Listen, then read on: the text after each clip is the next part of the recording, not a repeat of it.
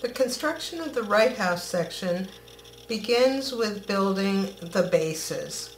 Now on our page 3 of the cutting guide are all the pieces listed for the Right House section, and we're going to come down here a little bit to begin with, and we'll see the front base, top and bottom, and then the front base sides. There's 4 of those, and then there's a front base support, and it's a little bit different from the sides. It's a 1/16 of an inch shorter. That's because the base, the bottom of the base gets inset. And then for the back base, it's a little bit smaller, so the top and bottom you can see are a little bit smaller than the front base. The back and front are of course the same length, and the sides are a little bit shorter. So those are all the pieces that we're going to be needing for the bases. Now in the Right House section there are 2 parts. One is stationary and one is movable, and in order for those two to connect together, we're going to again use some magnets, like similar to how we did in the tower. So the first thing we want to do before we construct the bases is insert those magnets, and we'll put one in the front base and one in the back base. And so what I've done here is I've marked out on one of the back base sides, I've marked in 3/8 of an inch from the left, and then I've drawn a center line, and this is where I'm going to place my magnet. So I'm just going to draw myself a little guideline to cut out. And as you recall from the tower section, I like to cut in a little bit on the chipboard just so that the magnets are nice and flush with the surface. Again, I'm using the low profile basic gray 3/8 of an inch magnets, and they stand about a 32nd of an inch tall. So if I dig out about halfway through the chipboard, I can get that magnet nice and inset and flush with the surface of the chipboard.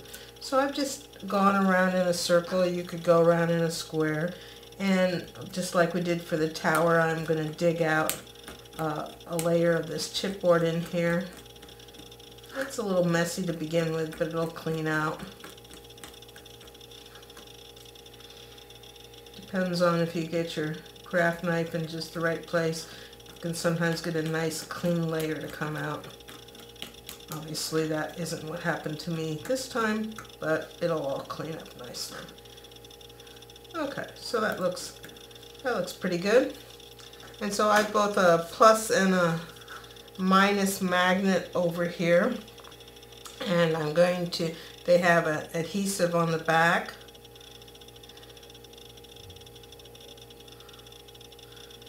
And I'm removing the backing. Then I'll just use a little dot of adhesive underneath just to reinforce that glue that's on the magnet. And I'm just using some diamond glaze. You could use glossy accents as well.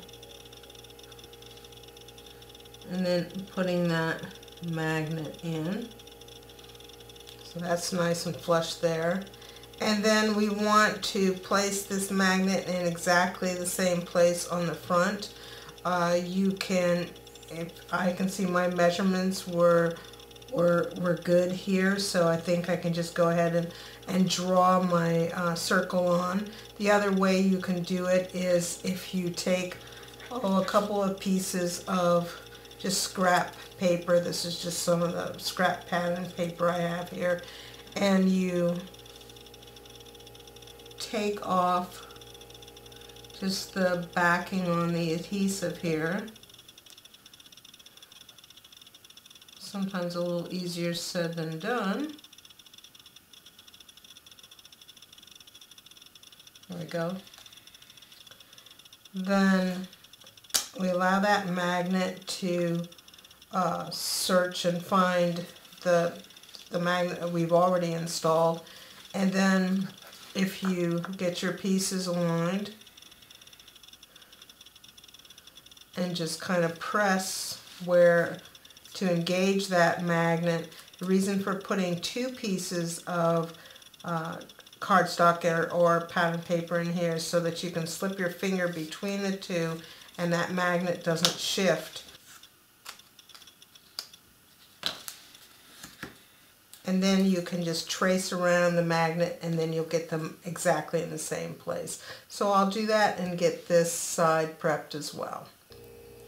So I finished putting the magnet into the front base, and so I'm going to put the back base to the side and start by constructing the front base.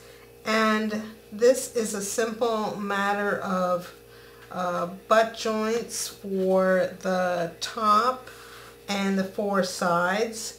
So you want to make sure that you do not see the magnet when you go to put this together.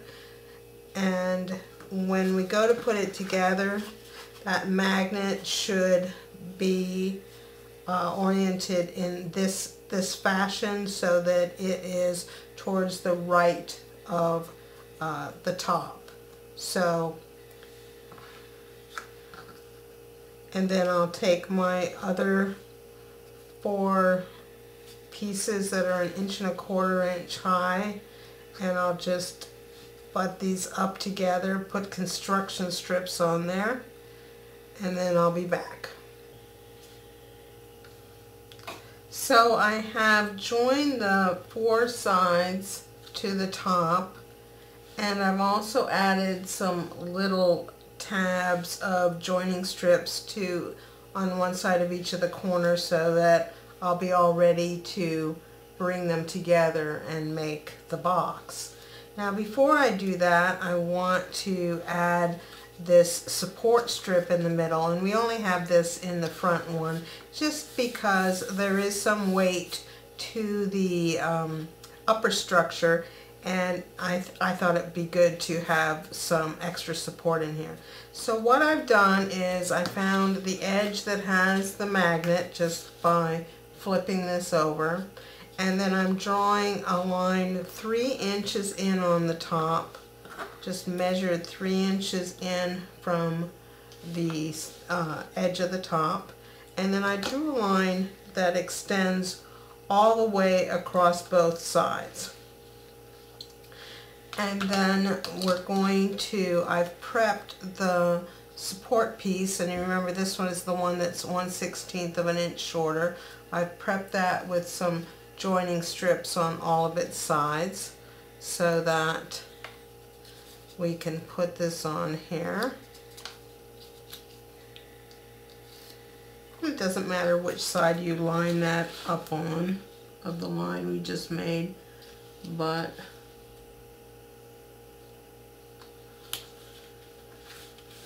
we'll just get that in there and go ahead and give that a burnish.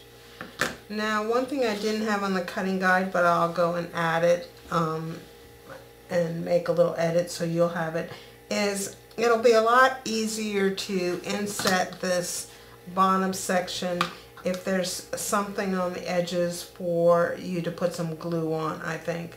So I've just got some extra of my 1/4 inch chipboard strips, and what I'm going to do is just cut some pieces to go on the edges of these sides and hold them back about 1/16 of an inch from the unattached edge, and that will give you some gluing surface for insetting the bottom of the base. Now the reason we extended this line all the way across here for the support piece is you can see when it comes up here that you wouldn't be able to have one of these strips going all the way across. It would interfere with that. So just on these sides with the line, just put 2 shorter pieces in. And you don't have to run them continuously anyway, but just you definitely have to have 2 pieces on these sides where the support strip comes up. So I'm going to cut those and glue those in, and then I'll be back. So I've added all of my little strips here, and if you're not good at judging that 1/16 of an inch, you certainly can take a scrap piece of chipboard and hold that on that edge and use that as a guide for where to put your strips at. And the other thing is we still need to join these corners, so hopefully you can see this here. I've held at the corners where the joining strips still have to come in, I've held the little support strip back so that it won't interfere with the joining strips on each one of these corners here. So now we're ready to make it into a box. I've folded these tabs in on the support strips so that they won't engage prematurely, and I'll just work my way around. The corners just kiss.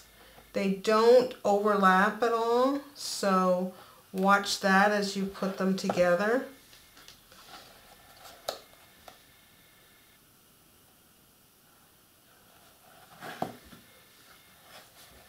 Try to get the bottom in alignment as well.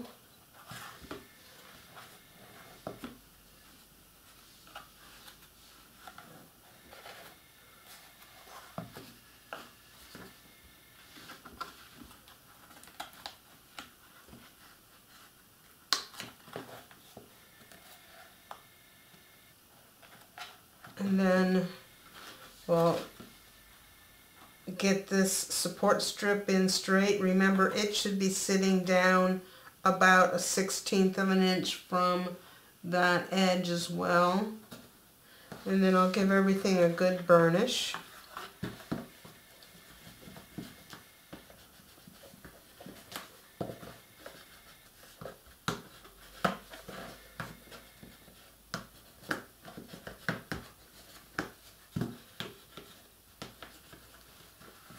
Okay, and now our base should fit nicely inside of there, and you might need to use your point of your X-Acto to, open up something a little bit, but it should fit nice inside and all these corners flush so that you can just run a bead of glue around the edges here and on the support piece and put this in and let that dry.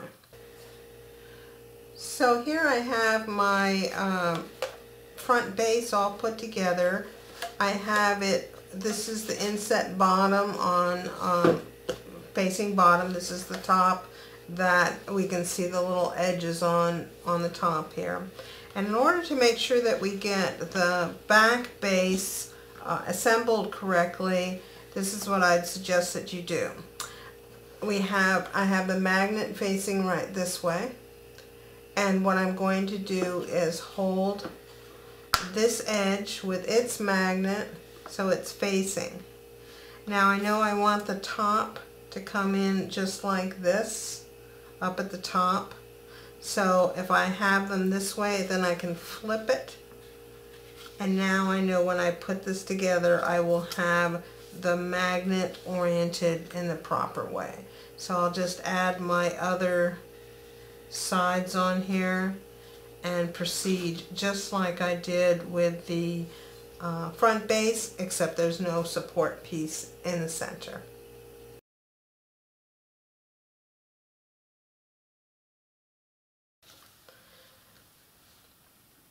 So the last thing we want to do to prep the front base is to add some pattern paper to the front section of this, because it will become the front porch of the house. So we'll add that paper to the front section, and the way you know which section to do it is the side opposite the magnet. So I have the magnet on this back side here, so I'm going to put my paper right here. So I'm just going to remind myself by putting paper across here.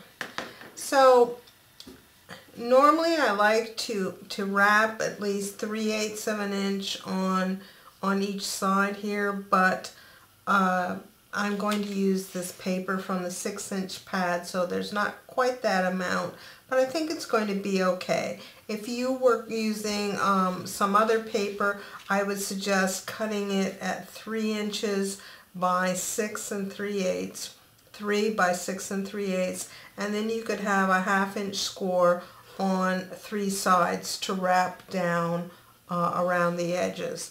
Now, because this is only 6 inches wide, I'm still going to cut it 3 inches. But then for my scoring, I'll have a 1/2 inch on the front side. And this paper is directional, so I'm paying attention to that. And so this now is 5 3/8 inch wide. So we have a 6 minus 5 3/8. We have 5/8 of an inch left. So one side is going to get a 1/4 inch score, and one side is going to get a 3/8 inch score.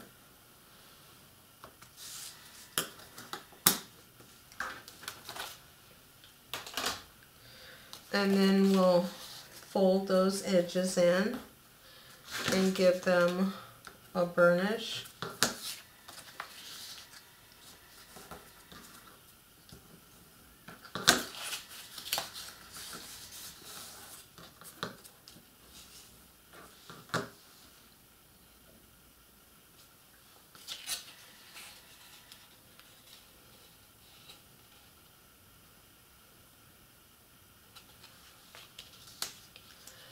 And then we'll just make a couple of little cuts, and it might be easier to see on this front side. We're coming in along the crease that we just made. This is where I've made those 2 cuts. Hopefully you can see those 2 cuts there. So I'm going to put score tape around the edges here to wrap, and then we'll put some good score tape on here. The front wall of the house will be coming down on here, so I'll probably put about 1 inch wide tape over on this section just to make sure I've got my abundant score tape going on there. And then when I wrap this, I'm going to first hit these edges this top edge that will show when it wraps with just some black ink, so that I'll tuck the short sides down first and then wrap these longer sides around. And I think actually before I do that, I'll just come and knock these back a little bit, just kind of cutting off an angle, and then I'll redo this inking here.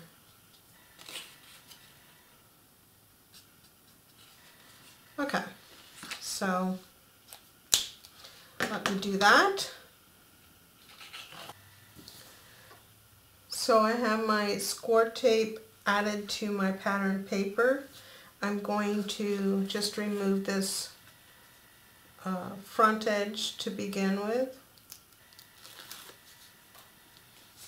Get it folded down, and then I can hold the 2 edges where they need to go and just kind of back this in till it lines up with that front edge. And now I can remove the remainder of the backing and secure it down